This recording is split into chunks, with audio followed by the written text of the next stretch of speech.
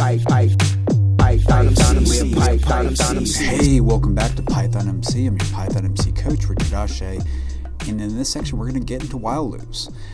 So we're going to start off this program by just initializing a variable called answer. So we're just going to create a variable called answer, and we're going to give it the value of no, in quotation marks. And then we're going to start a while loop.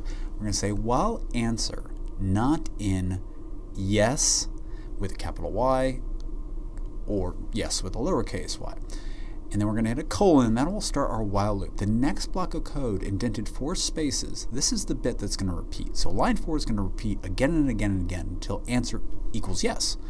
So as long as it's not either a yes with a capital Y or yes or lowercase y, it's going to ask this question, are we there yet, using the input function in Python. So input captures user input. It captures, it's like a cursor on the screen that will get input from the user. It will allow the user to type in an answer, and then it's going to check what the answer is. So the first time it loops around, it's going to ask, are we there yet? We're going to type in no.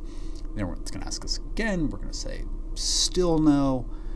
It's going to ask us again. We're going to say maybe, but it's not going to stop until it gets a yes. And finally we type in yes, and then it goes down to line 6 and says print.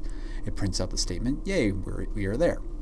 So you'll see it just, what's going to happen is it's going to loop around again and again between line 3 and line 4 until it finally gets the answer it's expecting, which is a yes. And we'll show you actually what this looks like with Python Visualizer. So I'm going to go out to Python Visualizer, which is a tool, free online tool to allow us to see what's actually happening in memory. I'm going to paste my code in here, and then we're just going to go ahead and step through it line by line. Python executes from top to bottom. The first thing it does is it assigns the value no to the variable answer.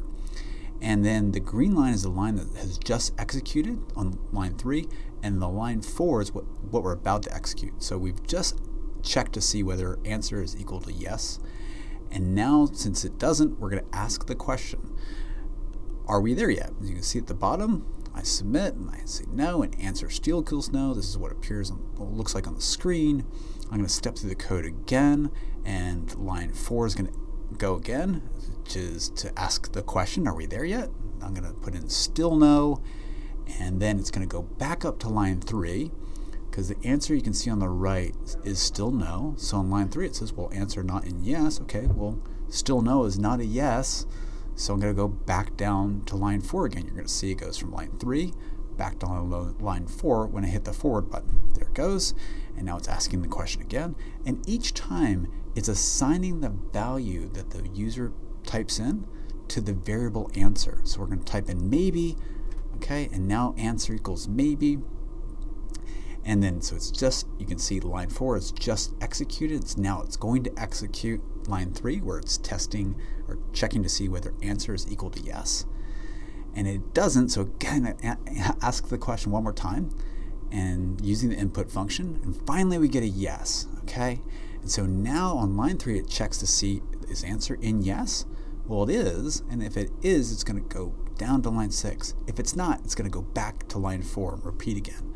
But now it finally equals yes, so we can print, yay, we are there. So that's how it works with while loops. It's going to repeat again and again until it gets the answer it's expecting. So what we want to do is get into it, have fun. We'll see you again on Python MC.